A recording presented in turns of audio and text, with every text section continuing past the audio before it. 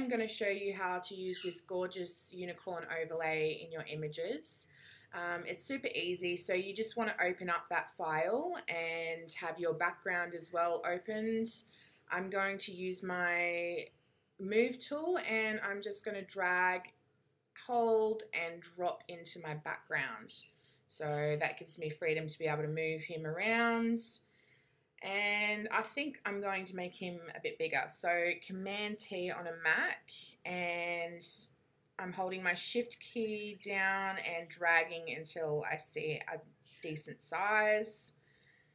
And that looks about right.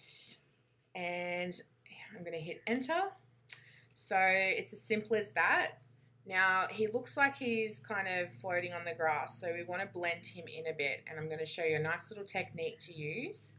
So I'm going to start by duplicating my background layer and dragging that layer above the unicorn layer, and he'll disappear, but that's okay. We're going to then put a masking layer on top of that background layer, and I'm going to use my eraser tool at 100%, and then I'm just going to erase everything back into the image.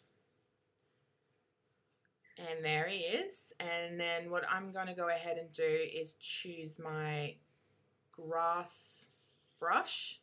So that comes with Photoshop, I believe. It's just a standard brush.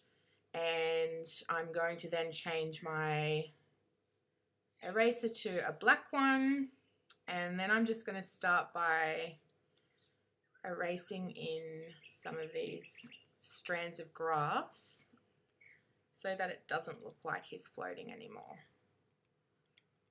So you can change the size of the brush by using your bracket keys.